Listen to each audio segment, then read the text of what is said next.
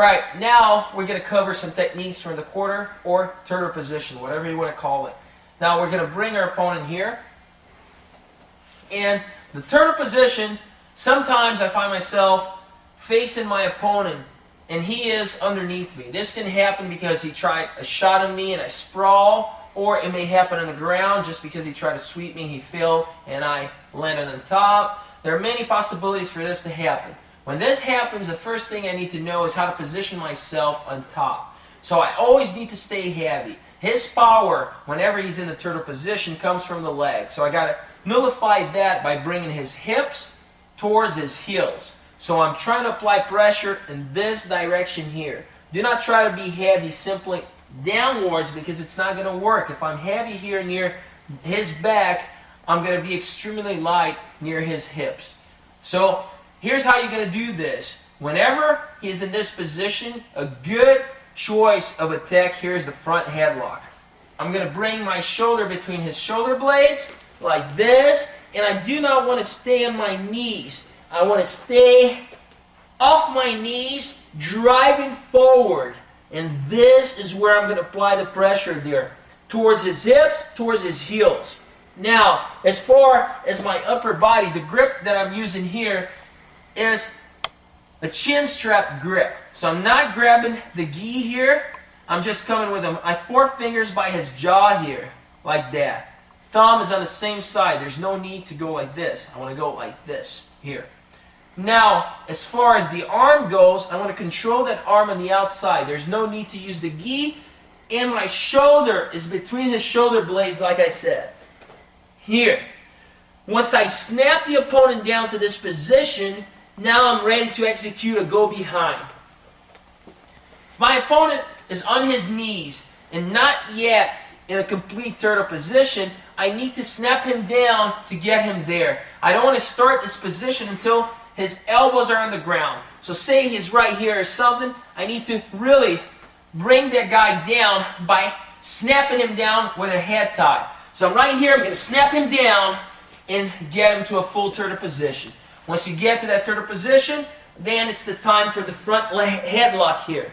So I'm controlling the head and the neck with my right hand, and I'm controlling his right arm with my left arm by the elbow. Now, my goal is to circle to expose the back. The problem with circling is if I just let go of his arm and try to circle, he might bring the arm up. And if that happens as I'm spinning around, he will get the back. In order to prevent that, I'm going to have to let go of my chin strap control and bring it to block that arm. So here's what it looks like. Start with the normal head tie here, normal headlock. So from the front headlock, I'm going to release the grip around the chin while maintaining pressure with my shoulder. Bring that hand outside by his arm, and only after blocking like this, you're going to start spinning around. So I block first to guarantee that the arm is not going to move sideways, and then I circle. My left hand goes towards his left hip, and then I spin around. Once I spin around, I try to get to this position here. My foot is flat, my knees on the ground. I'm not trying to dig in with this arm. If I start going too deep here with that left arm, I allow him to grab it, and then I'm going to be rolled out of it. There are a lot of Granby roll variations there that he can use. This hand here, depending on what I want to do, it might come towards the gi collar. It might open right here. So it really depends on what my goal is. Again, front headlock, control, go behind. The second technique that we're going to execute today is the knee tap. In order to execute the knee tap, I get my opponent here in a go behind position. And now what I will do here is open him up. So maybe he's basing out, or I just open him up. And for the front headlock position, I'm going to release the chin strap here, and I'm going to go to the outside of the knee, thumb down. So chin strap, outside of the knee, thumb down. While I do that, I'm going to also apply pressure here, driving with my shoulder in my arm into the side of his neck. Now, my goal here is to roll him over and get a side control position. So I'm right here. If I cannot reach because that is too far away, it is a good idea to move sideways. That way, that angle is way easier. Grab and watch. I'm just stepping and my thumb is down, and then I drive forward. As I drive forward, I can release so I can face him and get a good side control position. Right here, front headlock. Or you can also do the same technique from here, right? Going from underneath. It's the same knee tap. So let's do that variation there. So either here, or if you're here, say you try to hold something there, I'm going to go over and get the tap.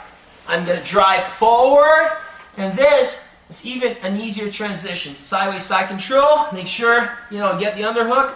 My ear would be glued to his chest here.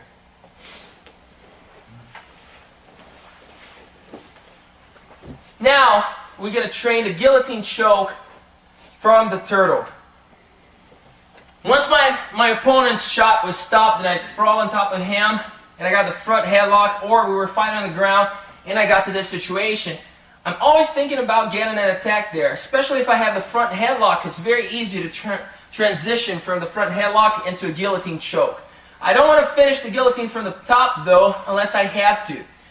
Why? And with the exception of mixed martial arts, I will be able to generate more power pulling into guard. And having that guard closed is a great thing for me here. Now, if this was mixed martial arts, I really would try to finish this from the top. Even if I couldn't finish with my submission, I would apply knees and strike him here. Why? Because if I fail the guillotine, if his head pops out, I'm going to end up with him on top of me raining down punches and strikes. So let's see how this is done. I am right here in a front headlock position. I need to open this up a little bit, and I'm going to slide my knee. Which knee? The knee on the same side of the hand control here. So my right knee will slide forward. In order to do that, I have to pull him up. So from here, I'm driving forward, pull him up, and I almost force his head there into a duck under position. So his head is now underneath my armpit. When that happens, I'm going to go ahead and establish my grip. We're going to use for this technique a basic overhand grip. My fingers are going like this. Once I get the grip in this situation, I can finish the lock by throwing the leg over the back and pulling guard. Once I get to this position here, I'm going to bring my elbow in and arch my back in order to get the tap. Once again, I snap him down, got to the front headlock. Watch how I'm going to open up the space to go with that knee in. In, grab my hand. Don't fall and grab the hand later. Alright? Make sure you come in here and grab everything before you fall. The good thing about this here is sometimes you catch his arm in there. Awesome. It's going to be very hard for him to escape. Pull the elbow in and arch the back in order to get the tap with the guillotine choke. In this class, we're going to cover back mount attacks here. So we're going to start from the turtle position. I'm going to try to get the back mount, and we're going to show you 3 basic ways of achieving that position.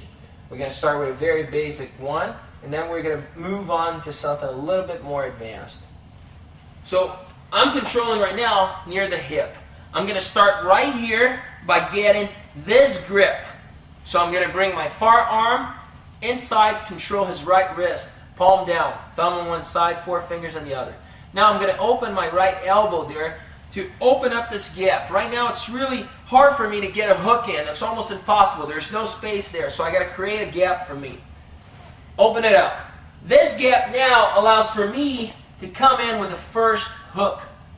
After I got the first hook in, I already have an underhook, so to speak, on his side, so the second grip will come over the top, like this. I'm looking for a seatbelt grip in the future, over and under. Now, as I'm reaching for that grip over the shoulder, I'm going to move. I'm not going to stay in this position where my legs are crossed. That makes no sense and that's not good for me. So I'm going to move my knee to the side. And I step with my knee right by his knee. Now, if he opens up a little, you can see now that I got one control under, one control over. I'm going to try to get this locked with a gable grip. Once I got that gable grip, the reason I'm stepping right by his knees to prevent him from posting that left leg up. Once I roll, if he cannot post, my hook will pull him right on top of me, opening enough room to get the second hook in. Now it's an easy transition to the rear naked choke. Let's see that again. I start with a good stance here. I shoot this arm in and I control the wrist. I open the elbow. I shoot my foot in. As I'm doing that, I'm already looking to go over the top. Control and move him over. Get the second hand in. And right now, it's rear naked choke time. Now the second technique we're going to execute, it's going to be a step through, picking up the ankle. So when I step through picking up the ankle, my near control can be either a wrist control or a far collar control. Anything that's going underneath the arm here. So I'm not trying to go over the top, I go under. Say I use a basic control, the same control here. Now, the next step will be to switch knees. I got my left knee down, right foot on the ground. I'm going to bring my right knee down and left foot on the ground on the far side of my opponent. My thigh is heavy on the back of his, belt here. So right on his lower back. I'm going to go ahead and after I place that foot on the ground, I'm going to grab the ankle. If I have, do you see what I did here? I try to shift my way forward to get him to open that space for me to grab. That's fine. Sometimes he has live toes there. Go ahead and bring, and it's easier. But if he's like this, you got to let go of the pressure there for a second so he can actually put your fingers there, like this. So I'm just cupping right here. Once I get that position, I have my right knee down by his right knee, preventing him from post with the right leg. Now, if I start pulling him back and rolling to the side, he will have to follow. And now I'm going to start bringing my left hand back, opening him up for the first hook to come in. Keep rolling to the side, and now open the underhook up so you can place the second hook in. Once I let go of my ankle, I always will pursue here a seatbelt grip unless I have a particular attack in mind.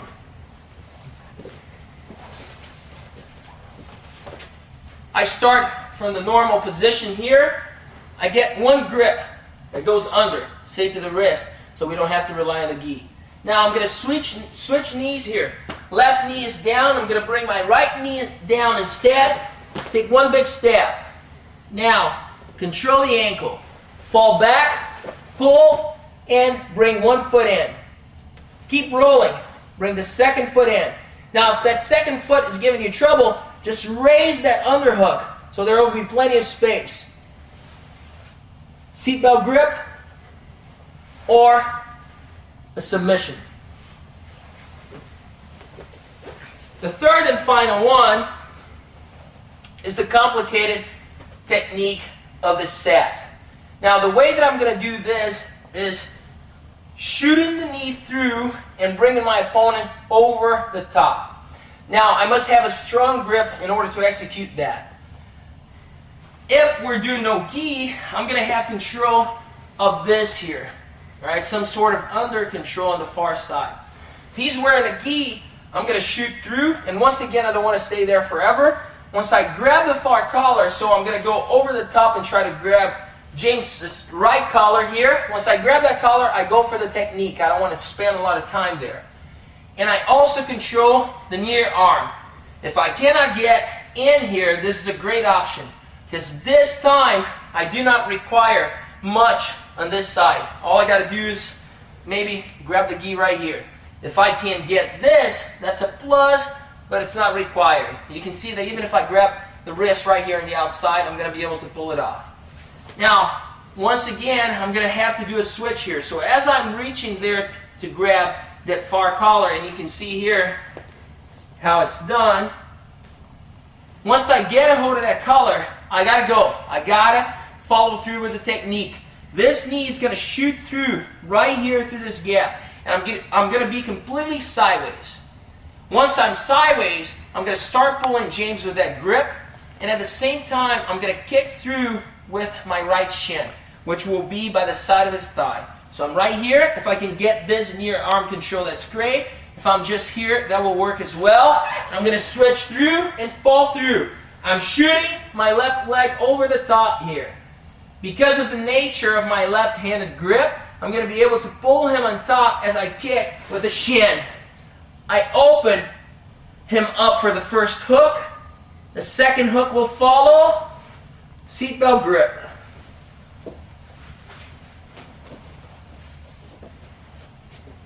I'm right here, near arm control, over the top to the near collar. Here. Now I'm going to do the switch. Right knee through the gap, sideways. Shin against the outside of his thigh. Go ahead and pull him over with the left hand, left grip. If this is an underhook, that's fine. And then finish by getting the hook in, second hook in, seatbelt grip, or rear naked choke. And these are the three basic ways of getting the back mount from the quarter position. In this series, we're going to cover basic attacks from the quarter position, sideways here. So I'm approaching my opponent.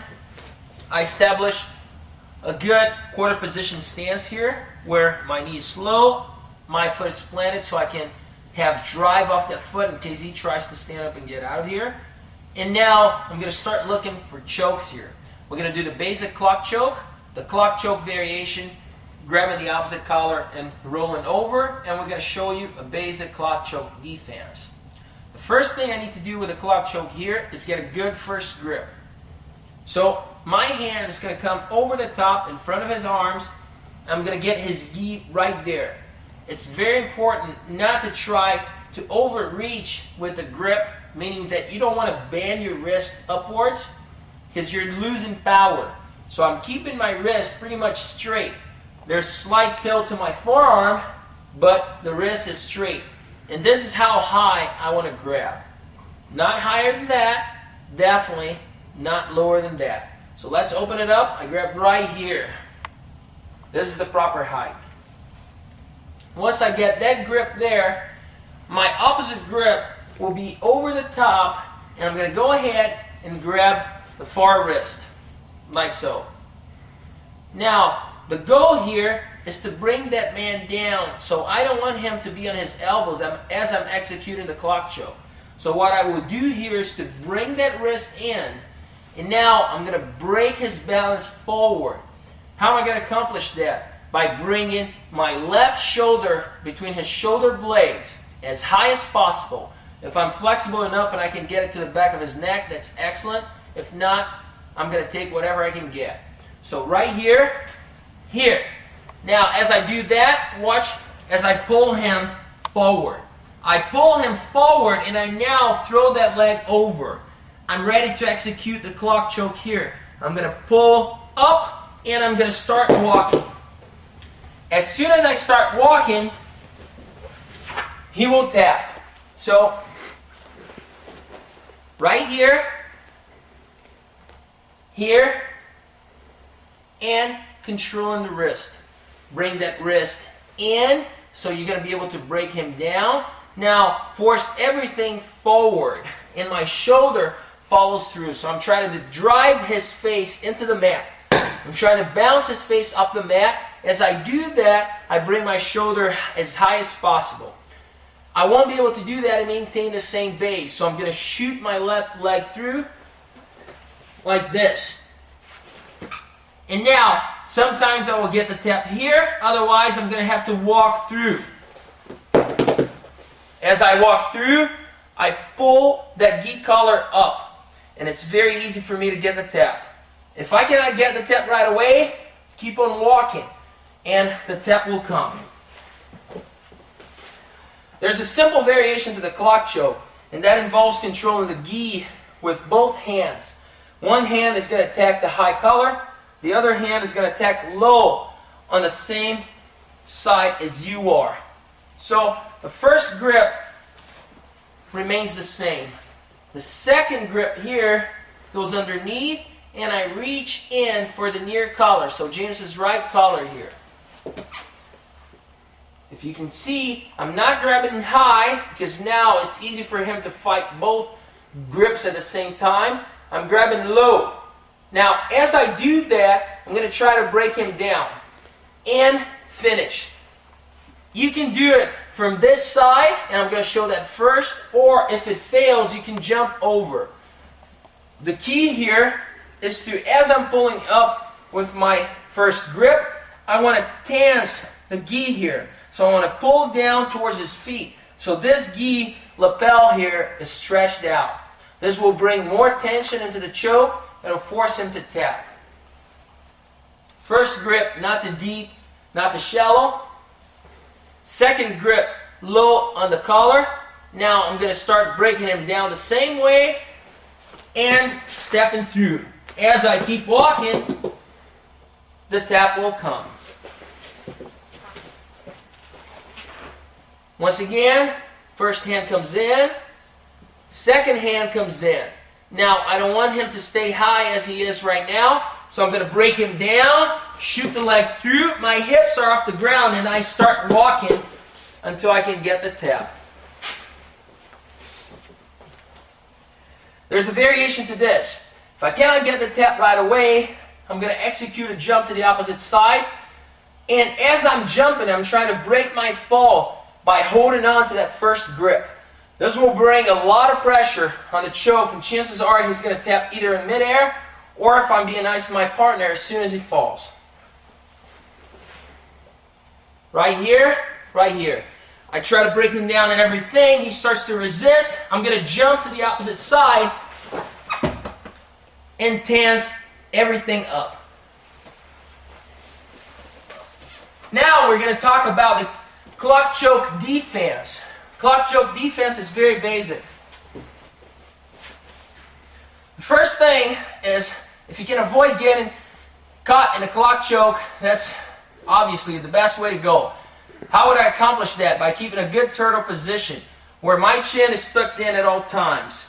However, if he gets a hold of my neck there are ways of defending this here.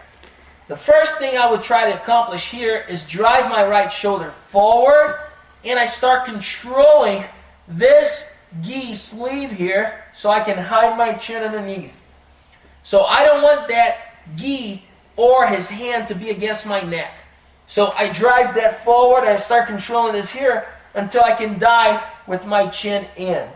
Normally I won't be able to bring his forearm all the way across my face since he will be applying pressure. So I'm going to be, doing this. Only a little bit of my chin is underneath his forearm. Alright? Like so. Now once I do that, I'm going to base out with my left hand. And I'm going to step up with my right foot. So here, and my right hand goes to this position. Alright? Now there are a couple of things I can do from here. I can simply explode forward, so I would explode and get my head out of there. Or I can simply sit back. So I slide forward, bring my knee here, and I sit back, executing the sweep. Let's take a look at that again. He gets me on the choke. First thing, shrug the shoulder and move the elbow until you can hide that chin in. The second thing I want to do here is to place this hand on the ground, post up with my right foot, and bring a right underhook. Sink it deep there. Might be a war here. He's not going to give it up very easily, so we're going to scramble for the position. Now, I can simply shrug and pop the head up, or I slide the knee to cut the angle, and I fall back in order to get the sweep. In this quarter position class, we're going to work on transitioning from the quarter position or turtle into side control, and we're going to work in a crucifix. We're going to show you the basic crucifix choke, and we're going to show you the crucifix defense. So I'm going to start the same idea as the previous class with a good base from the side. Foot planted on the ground, slight bend at the knee. This knee is down. I'm not really reaching in too far with my right arm. I keep it close to his hip here, and this hand is attacking his side here.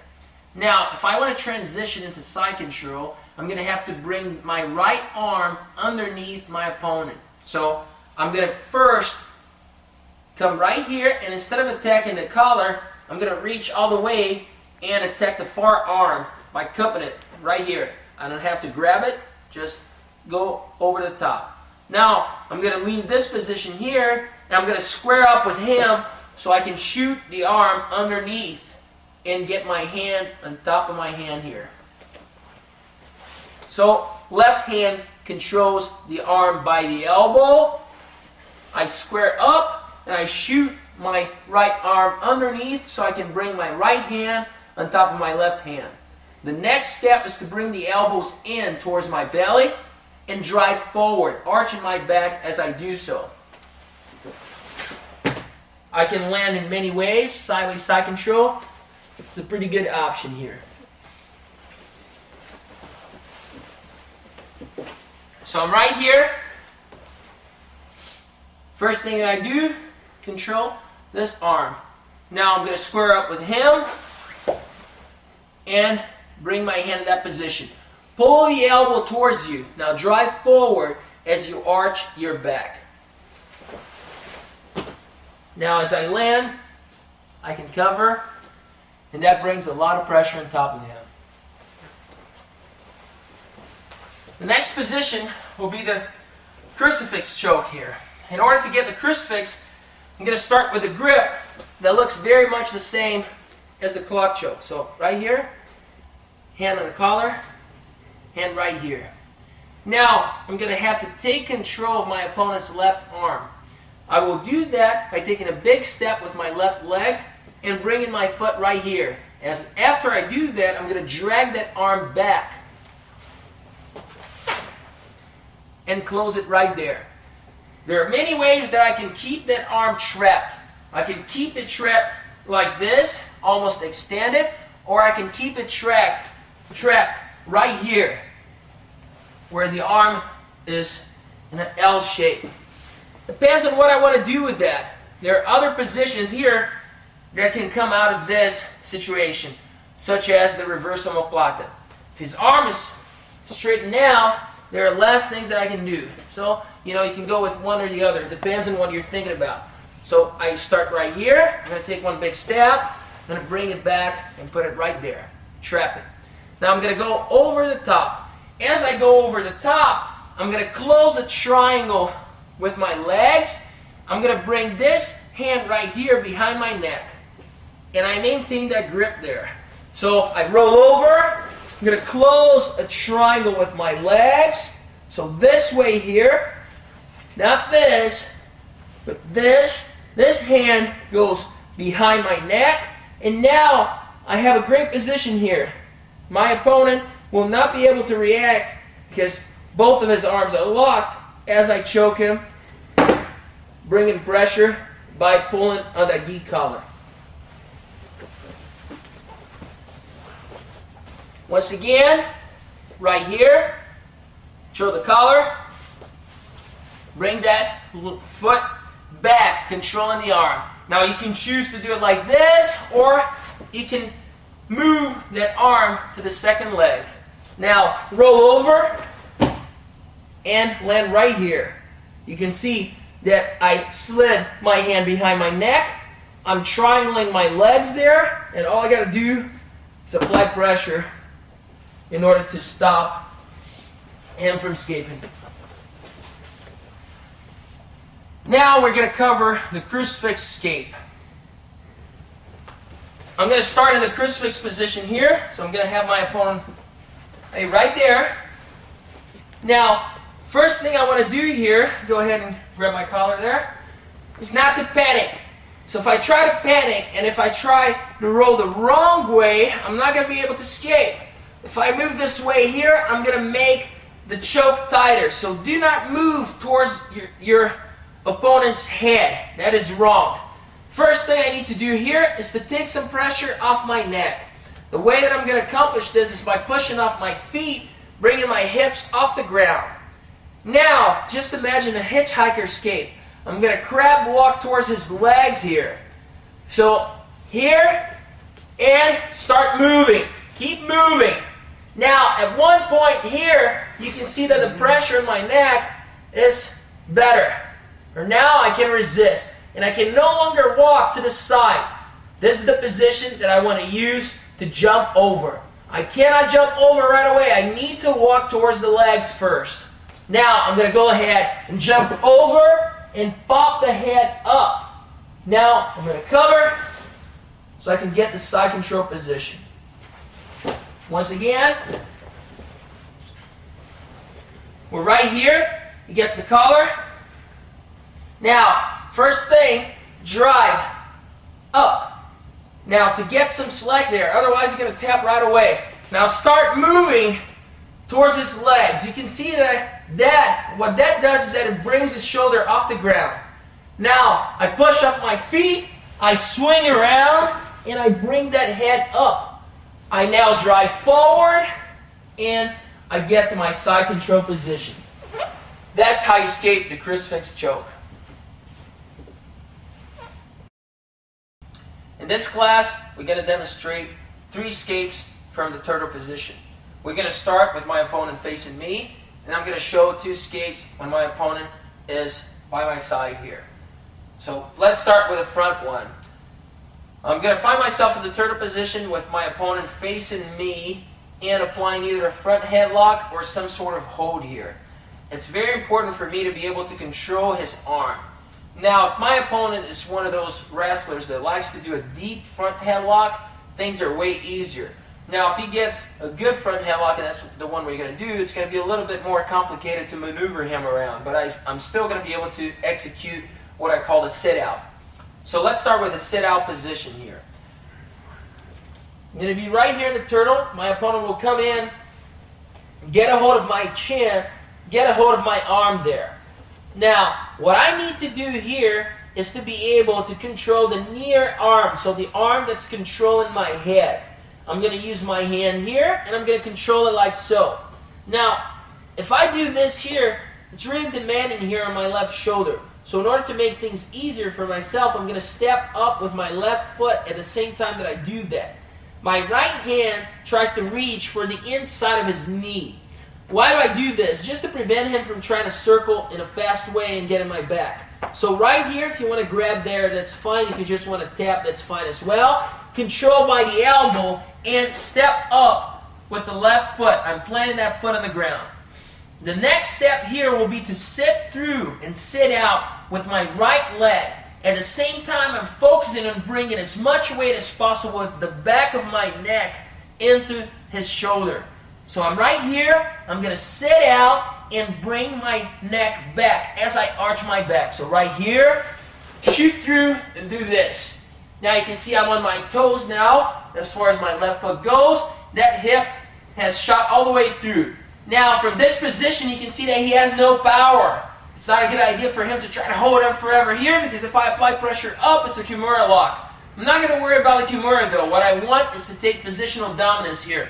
So I'm going to go over the top towards his hip here. Now I'm going to switch my hips in order to face him. And now I have the turtle position.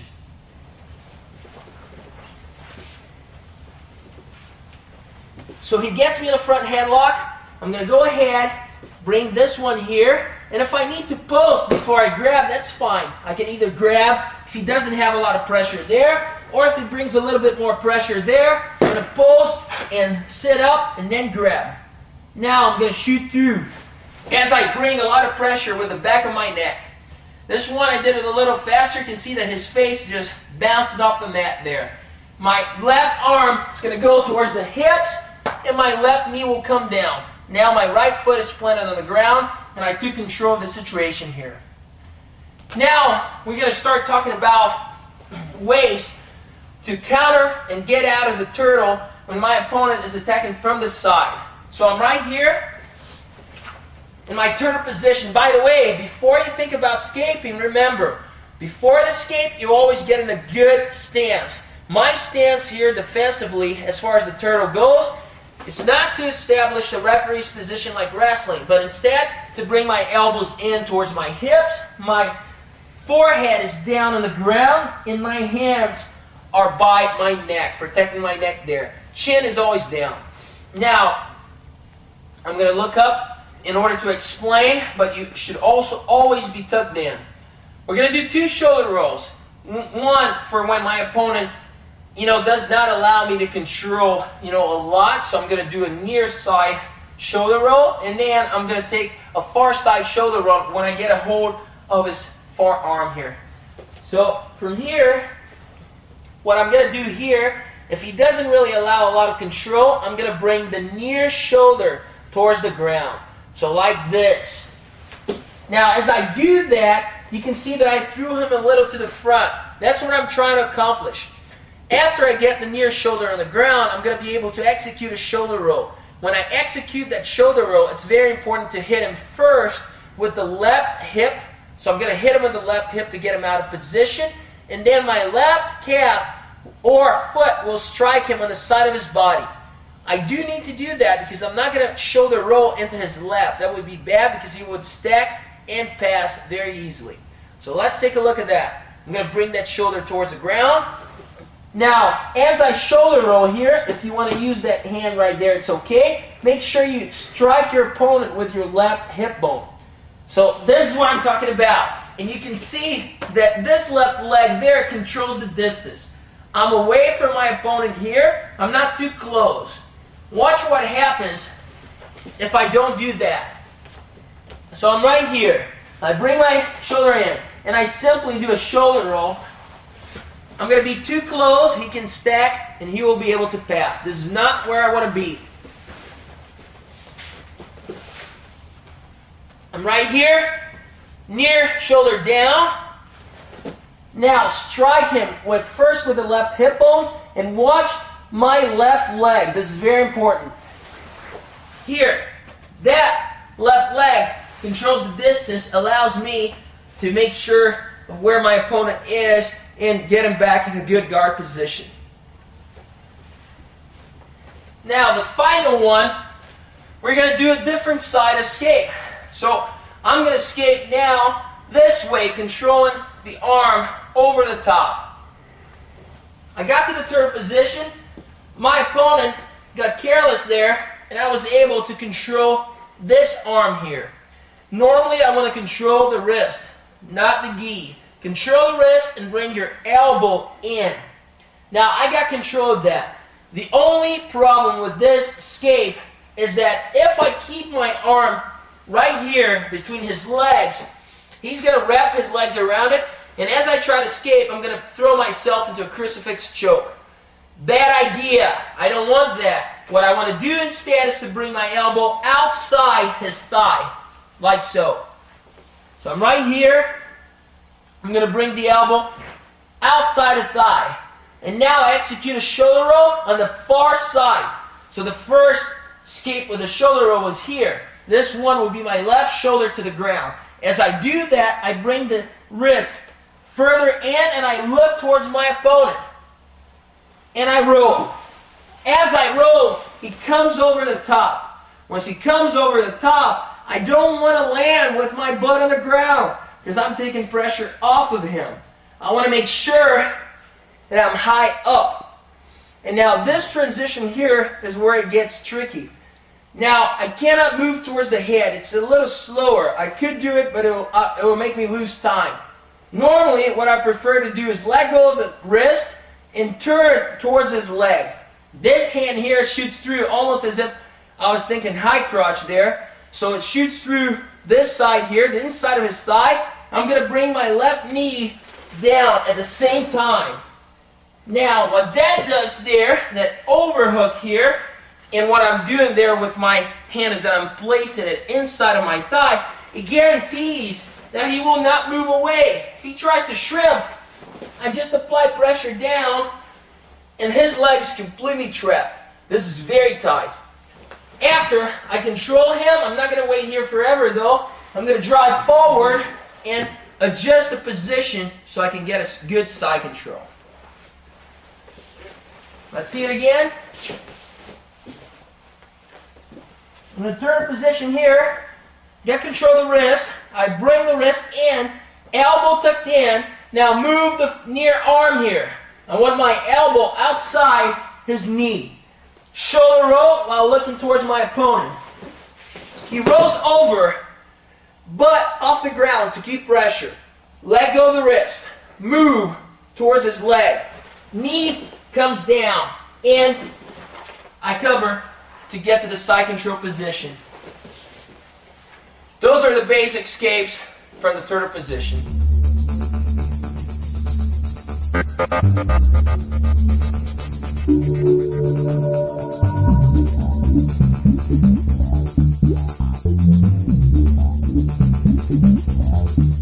Bye.